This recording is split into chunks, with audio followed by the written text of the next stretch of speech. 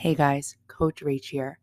This podcast is intended to inspire, educate, and support you on your health and fitness journey. I am not a medical doctor and cannot give any professional medical advice. If you are suffering from any kind of medical condition, whether it's mental or physical, please seek help from a qualified health practitioner. Welcome to the Diet Starts Never podcast. I'm your host, Rachel Nigro, aka Coach Rach. This podcast will teach you how to live your healthiest life in and out of the gym and put yourself first again. Oh, and we get long-lasting results here. I've made it my mission to help my clients ditch the diet mentality and heal their relationship with food and themselves. After transforming hundreds of bodies and minds, it's your turn. Are you ready? Welcome back to a new and exciting episode of Diet Starts Never. I think I probably say that every episode is exciting, so thank you guys for putting up with me. We are working together to build you a morning routine that is focused around your health and wellness. I want to help you build something that you love and genuinely want to stick to. Before we jump into this, I want to just offer a friendly reminder that we're here to be healthy. Yes, we want to look amazing too, but if we continue to do things that are going to sacrifice our health and well-being just to look good or reach a number on the scale, it's going to make us so much worse in the long run. So as we go into this episode, and I think I do my best to remind you of this in every episode, I want you to remember your health. Focus on that. Health is wealth. If you reach any health goal, if you get your body healthy from the inside out, you will reach that aesthetic goal. And I'm working really hard as a positive influence in the health and fitness community to break the stigmas, to break the restrictive diet cycles, to break using words such as dieting to lose weight, because we know diet starts never. Your diet is your lifestyle. I want to stop encouraging people to weigh in and start focusing on non-scale victories. Take with it what you will, but I just want to let you guys know that I am working hard to be that positive influence for you and to help you realize that you are so much more than a number on the scale. So today's episode, let's go. We are creatures of habit. If you want to succeed at anything, you need to be consistent. So if you want to succeed at life, not even a health goal, just to absolutely thrive and kill it in your life, you need a routine that you are actually going to enjoy and want to stick to. Most of the time, you can't stick to anything is because you don't give yourself the chance. You don't give yourself enough time to adapt to it, or you just hit the ground running and go all in on something that you're not used to, which is so unsustainable because it's kind of like culture shock. Like, what the fuck? Your body's like, what the fuck is happening? I don't know what this is. So it's all about perspective. If you say waking up 30 minutes earlier to meditate is miserable, it's always going to be miserable. You have to genuinely want to do these things. You need to know that if you do them consistently, you'll feel incredible. And that feeling will teach you to learn to love your routine. You need to believe in yourself. You need to believe that you are deserving of feeling good. A lot of people don't even understand what feeling good is until they stay consistent for 30 days and accomplish something that they never thought. And they're like, oh my God, this is what having energy is like? Wow, I'm addicted. I want good sleep every night. I encourage you to look at a morning routine as an opportunity to be the most badass, best version of yourself. Now let's take it a step further. You want to reach a health and fitness goal, maybe a fat loss goal? Get your ass into a routine. Get your ass into something consistent. That is what your body needs. Your morning routine is how you set the tone for the day. Do you want to start the day rushed and cranky? No, you want to start it energized and positive. I encourage you to look at your morning routine as self-care. And I think a lot of people who say, like, I have no time for self-care do not have a good morning routine. And you don't have to do everything I suggest to you, but I think you should give it a try. Some of these steps that I'm going to go over in this episode are pretty strict non-negotiables in my personal routine, and they help remind me to show up as the best version of myself. There are 24 hours in a day. 8 of them you're working.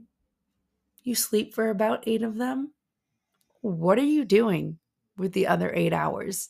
For example, what are you doing when you drive to work? Are you listening to the same music or radio show you listen to every day? Or are you listening to the news? Are you avoiding the podcast you've had saved in your phone for months? Do you need to catch up with a loved one and have been putting off this phone call? Basically, what I'm saying is, how are you prioritizing your time? Is this the way you want to be lived? Is what you're doing on a day-to-day basis how you see yourself? I think a lot of times when we're working towards any kind of goal, we picture ourselves in that goal. We have an association with it, but there's part of us right now that's not showing up to fulfill that association. So, like, I know you think of yourself as somebody who gets shit done, but then when you look at your life on, let's say, even like a day by day or like productivity basis, are you really that person? I know me personally, I can be way more productive. I'm going to be resetting my whole routine with you guys along the way because I think this is so good to even do every couple of months. We need that refresher. Shit, even every couple of weeks. You can do this on a week by week basis, month by month. You could do it every spring, fall, summer, whatever it is. We got to do what works for you. I'm giving you an outline to follow. It's up to you to tweak it to you. And if you need help, reach out. You know, that's what I'm here for. We are friends. So from now on, you're prioritizing your health. That's what you're doing. You deserve 2 hours to yourself in the morning so you don't need to rush out the door and can be prepared for the day. So get out a pen and paper and let's build your routine. Step 1, we are working backwards. This first step is very important. We are laying out the groundwork. You need to be very clear about what time you need to be out of the house to make it to work on time. The days of rushing out the door are over. Bad bitches don't rush. What time do you need to be at work or drop your kids off at school? How long does it take you to get there? Does your schedule change every day, or maybe you work from home? It doesn't matter. We need to get our body into a consistent routine. So, okay, let's say you need to be at work by 9.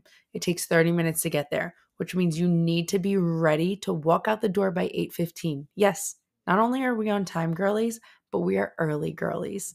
If you need to be out of the house by 8:15, this means you need to wake up, get ready, shower, hair, makeup, get dressed, eat breakfast, make your own coffee because we're done wasting money at Starbucks every day, journal and or meditate, and do whatever else you need to do by 8 a.m. I know that sounds a little overwhelming, but we're going to break it down. This is just step 1, slow your roll. Let's say you make breakfast before you leave. I want you in the kitchen, dressed and ready to go by 7:30. You need 60 minutes to get ready, which means you're starting to get ready by 6:30. Now, you don't want to wake up too quickly and feel rushed and start your day in that quick, high energy place. So you're going to wake up at 6 a.m. to journal, meditate, or even just wake up slowly. This is just an example, but you guys get the idea of how this episode is going to go, how we're going to break everything down. Now, you're going to pause the episode after I say this. Don't pause it yet. Wait a minute. And you're going to write down all of your current non-negotiables at the top of the paper, everything you need to do in the morning, maybe even throughout the day. Okay, you need to go to work. That's non-negotiable. You need to brush your teeth. You need to shower in the morning. You need to make breakfast. Write down everything you're currently doing. And I want you to kind of review it. Step into how you feel when you're doing that every morning. Do you feel like it's empowering you? Do you feel miserable while you're doing it? If you do feel miserable, can we just tweak your perspective a little bit? The more detail, the better. Like, write down, put in context. I'm not even kidding. We are literally laying out your life. We need to get very clear on what we have, what we want, how we want to do it, so we can make shit happen. Then I want you, when you're done writing all that out, leave 5 to 10 blank lines because we're going to be adding more. Okay, pause the episode now and then come back in like 2 minutes. Okay, hi, welcome back. We're moving on to step 2. Step 2, and this is, we're getting into the nitty gritty. This is the fun stuff, the building. You're going to go to bed and wake up at the same time every day. Yeah, every day. And if you really want to kill it at life, even on the weekends, but most importantly, Sunday to Thursday or whatever your working days are. This step is really focusing on your sleep. Sleep is your foundation. If you're not rested, you're not functioning well. We do not want brain fog. We do not want to feel shitty. I'm mean when I'm tired. I don't want to be mean. I want to show up feeling good and radiate positive energy. 7 to 9 hours of sleep every single day. Your body recovers and rests when it sleeps. This is when your hard work in the gym and the kitchen pays off. Without sleep, you will never get any results in any area of your life. Maybe you're thinking, nah, I'll sleep when I'm dead. Okay, that's fine. But you're going to die way sooner than me because I am rested. If you don't get consistent sleep, you're literally going to hurt yourself. You're going to take years off of your life. Chronic exhaustion can lead to so many illnesses and diseases, metabolic disorders such as obesity, type 2 diabetes, cardiovascular disease. It can also lead to chronic stress, which leads to its own wide array of illnesses and disease. So lack of sleep and high stress will inhibit any fat loss or muscle gain, and it will make you feel like shit. I'm not on this earth to feel like shit. So let's get this internal clock set. Your internal clock is your circadian rhythm, which is basically something that runs on a 24-hour cycle based off of light and darkness. Eventually, you're not even going to need an alarm. Now, you're going to write down how many hours of sleep you want. You want 8 hours. If you're a woman, 8 to 9, man, 7 to 8. I know we didn't complete your morning routine yet, but you have a better idea of what time you need to go to bed. We'll tie it all in the end. I just want you to write down right now 8 hours of sleep. That's it. Pause, write it down. Okay, welcome back. Step 3, get your ass out of bed. Yeah, don't hit snooze. Snoozes are false starts to the day. An extra 9 minutes of sleep is not going to make you feel more rested. You can't wake up because you allow yourself to snooze and your body is used to falling back asleep. That's the routine it's in right now. Alarm goes off, hit snooze, sleep for 9 more minutes, wake up, maybe hit snooze again. And so then really you're sleeping in 20 minutes later. Why are you setting an alarm for 6 a.m. and you're not getting out of bed until 6:30? If you need to be up at 6:30, set your alarm for 6:30 and get out of bed. If you need to be up at 6, set it for 6 and get out of bed. But then I suggest waking up before them, or maybe even asking your partner for support in that area, or maybe even getting them into your morning routine with you. Give yourself a few minutes in bed, but I suggest getting out of bed right away. Not rush. You don't need to alarm goes off, pop up, open your eyes, stretch, visualize for a few minutes, set some intentions for the day, and sit up. This is when you'll go into your feel-good activities. We don't really have anything to write down right now. We'll get your wake-up time in a little bit and work our way back into this. Step 4, no more cell phone in the morning. Yeah, that's right. We're putting your phone away. When you pick up your phone, you're instantly connected into everybody else's world. Scrolling through the news or social media and tapping into other people's lives. How is that going to help you in your life? Engaging with this type of content before fully awake or out of bed is allowing it into your subconscious mind. So if you read something negative, you're now starting your day with negative thoughts. I don't know about you guys, but if I wake up and see missing dog, that's the least, actually, that's probably the worst example I could think of. That is going to set me off. That's going to make me so nervous. It's going to make me so worried about that dog, feel pain for their family. It's going to make me worry about my dogs. It's going to throw me out of my rhythm. It's going to throw me out of my positive energy. I'm not starting my day like that. This is also a passive activity and it distracts you from productivity. We don't, no distractions, guys. Go back to your morning routine we wrote at the top of the page and add no phones. Write it down, no phones. From what time to what time? I suggest initiating this before bed. So for example, 8 p.m. to 8 a.m., you will not catch me scrolling through social media after 8 p.m. or before 8 a.m. Step 5, choose 1 to 2 feel-good activities that bring you peace and joy and start your day with positivity. This is how you set your tone for the day. We want all the good vibes, all the good energy. Maybe you wake up and do a little meditation, take a walk around the block, or read a book. Whatever it is, I want you to feel good while doing it. Maybe you wake up a little cranky. That's okay. But just know that you can choose again. Choose again. It's that simple. I like to use this method not just when it comes to how I wake up in the morning, but how anything. If let's say I'm driving and somebody honks at me or they cut me off, instead of freaking out and going full angry on them, which sometimes I may do, I'm human and I'm a woman. What do you expect? I choose again. I think, okay, maybe they're having a bad day. I'm going to give them grace. I really try hard to do that. So if I get into something that maybe I'm a little bit crankier about, or maybe the day's not going as well as I planned, I give myself a moment to feel those feelings. My feelings are valid. And then I choose again. I say, fuck that. I'm not going to be a cranky bitch right now. Nobody wants to hang out with me when I'm a cranky bitch. I don't want to hang out with myself when I'm a cranky bitch. So choosing to go into your morning activities with a positive intent is so important. Ask yourself, how do you want to feel after? Maybe how do you want to feel during? Remind yourself that you get to meditate. You get to walk. You get to cook yourself a warm meal. Some ideas. Meditate. It doesn't have to be long, anywhere from 5 to 20 minutes. Breath work. I personally love breath work. Not sure if you're not sure how to meditate or do breathing exercises, go on YouTube and search 5-minute breath work, 5-minute meditation, 5-minute morning meditation. Morning meditations will normally include like some kind of affirmation. So some kind of guided meditation. You could stretch. You could do positive affirmations. I do guided affirmations every morning. You can, again, YouTube morning affirmations. We want to start our day with all the gratitude. Go for a walk in nature or just on your treadmill. Journal, read. Any kind of healing therapies, red light, massage gun, heating pad, cold shower, face ice bath, electric stim, whatever makes you feel good. I just really suggest avoiding screens, avoiding your phone.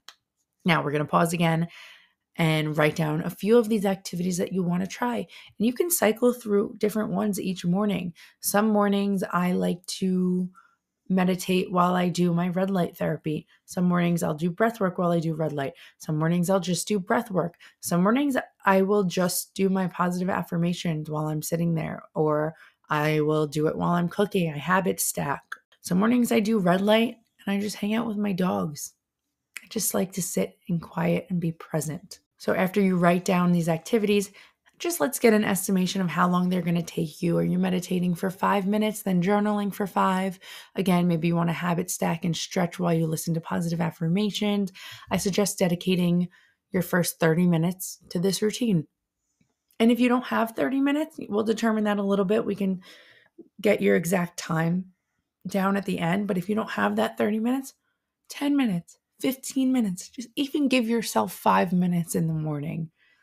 Okay, step 6, water. Reminds me, water break. The first thing in your body every day needs to be water, not coffee. Coffee is after breakfast, not during, after. If you feel bloated on the reg, I can almost guarantee that you're not getting enough water in. It's essential to help your body digest the food we eat, absorb nutrients, and rid waste. So if you struggle with it, keep one by your bedside and start drinking as soon as you sit up. Just a couple sips, maybe like start off with 8 ounces and then drink throughout your morning routine. My goal is to get 30 ounces before breakfast, but I will not drink until after I brush my teeth because I don't want to drink my sleepy breath. Ew. Sip on some water while you do all those activities we listed above. Okay, now I want you to write down your water goal for the day and make sure it's a minimum 100 ounces. The next 2 steps are interchangeable.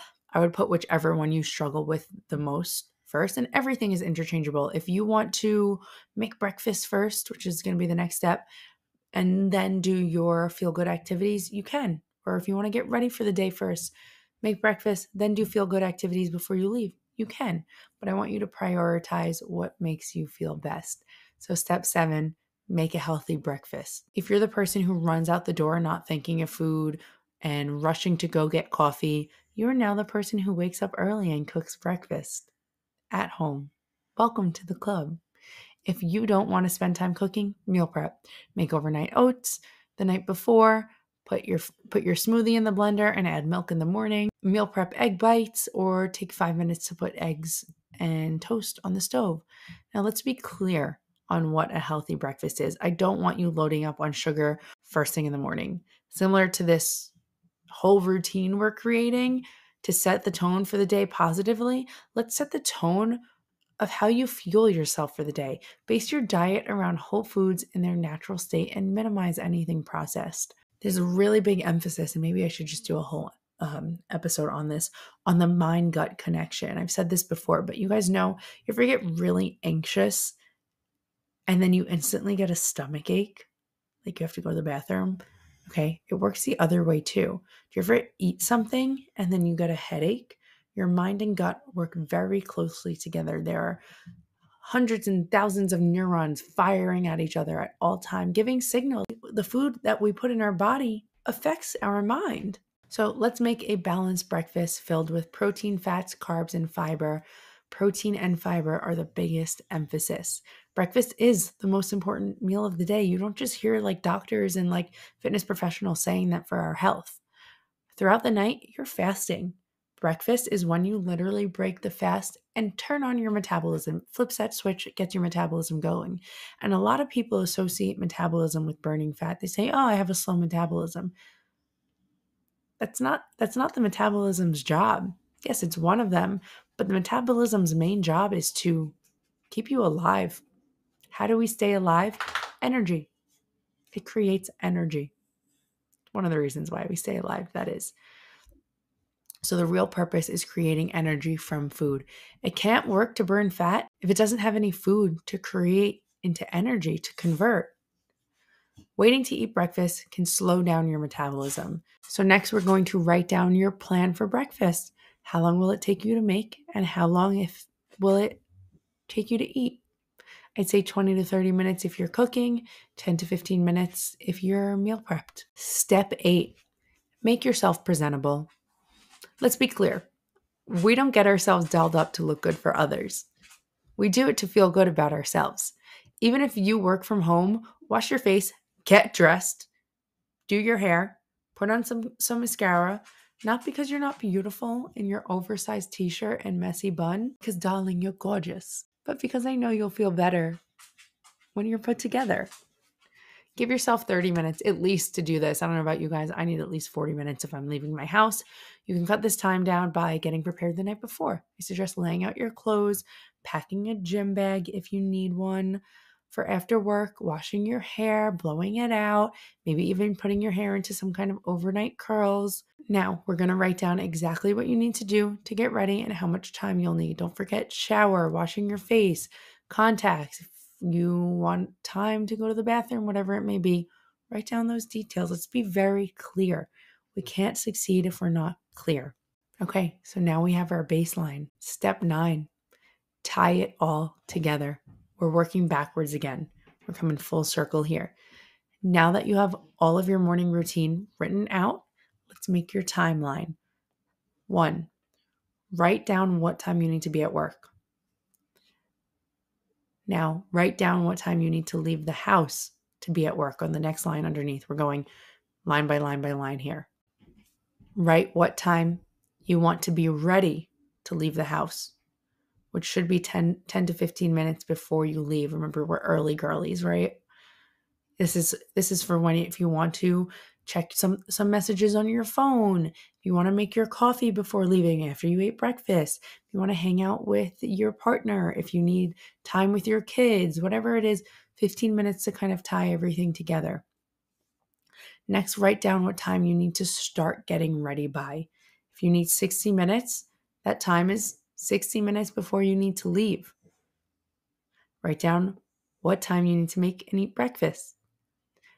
Write down what time you need to start your morning feel-good activities. And now write down what time you need to wake up, which should only be a few minutes before those feel-good activities. And you kind of have a general idea of how long you're taking because we went over this before. Now, this is the fun part. This is the part that a lot of people don't like to stick to. So maybe it's not the fun part. Now calculate 8 hours before that because that is when you should be asleep by. So asleep by. So if you wake up at 7 a.m., 8 hours before is asleep by 11 p.m. If you're up at 6 a.m., you're asleep by 10 p.m. Up at 5 a.m., asleep by 9 p.m. Now, if you need to be asleep by 10 p.m., you should be in bed 30 to 60 minutes before with no phone and no TV. You can listen to music, audiobooks, podcasts, or read a book, or even do some other feel-good activities. You can draw, coloring book, but you should be doing something to unwind and relax. So write down what time you need to be in bed by. If you need to meal prep breakfast or lunch or lay out the clothes the night before, write it all down. Now you can take this a step further on your own and work backwards, planning your entire day and planning your evening routine. I think an evening routine is almost just as important as a morning routine, because you're not going to have this successful morning routine if you're not in bed on time. So, for example, if you want to go to the gym after work, you get off of work at 5 p.m. and you need to be asleep at 10 p.m. You go straight to the gym from work, 5:30 to 6:30, you're there. You're home by 7.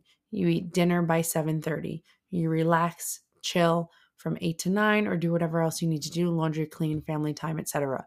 You can even swap that gym time out for chore time on other days. So Monday you gym, Tuesday you clean and do laundry, Wednesday you gym, Thursday you relax, or maybe even Monday you meal prep from 5:30 when you get home from work to 7.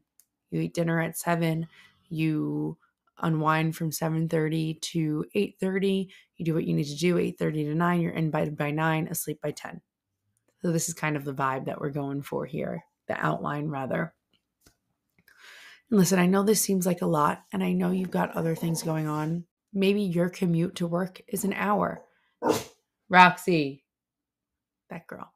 Maybe you only have 30 minutes 2 times a week to work out. Make it fit into your schedule, your routine. But this morning routine is so important. If you want to get anywhere in life, you need to be extremely clear on exactly how you're going to do it. So building a step-by-step, hour-by-hour routine will hold you accountable. Clarity and consistency. Now, what if you have tried multiple times to get into a morning routine and you just can't seem to stick to it? This routine we just created is going to be your end goal, but we need to work up to it, just kind of like a health and fitness goal. We want to start with sleep before we start with nutrition, before we start with fitness. So I want you to focus on one healthy habit at a time. If you are currently struggling with eating breakfast, I want you to remove the feel-good activity for now, eat breakfast consistently for 2 weeks, and then add in one feel-good activity and get up 15 minutes earlier. So you wake up, take 5-10 minutes in bed, even maybe sitting in bed, you do some breath work, you do some positive affirmations, or while you're getting ready for the day, you're doing your positive affirmations. Little changes like that go a really long way. Maybe you go on your phone right away in the morning. Start with no phones. Okay, so now what about the weekends? I'm going to encourage you to do the same morning routine. I know it's hard. Maybe the time changes a bit, or you do your meditations with your partner, or maybe even your kids, or you're listening to your affirmations while you're cooking the family breakfast. But do one thing every morning that brings you genuine joy. I suggest staying off of your phone and limiting television, even so, anything for the first hour you wake up. And now, if you want to take this a step further into your nighttime routine, think of your unwinding, your more relaxing activities. I wouldn't suggest doing things like exercise within the last 2 hours before bed, or anything that is going to increase energy. If you guys really want more, I can do an entire nighttime routine episode. But I think this morning routine, this steps into a morning routine, is really going to help you feel amazing. I do it. It makes me feel amazing. I encourage my clients to do it. And we're just laying it out. And now, again, taking it a step further, write out the rest of your routines and activities, everything you need to get done on a day and a week. And you can make specific Monday routines, or your Monday schedule, your Wednesday schedule, your weekend schedule. Get really clear on what you want.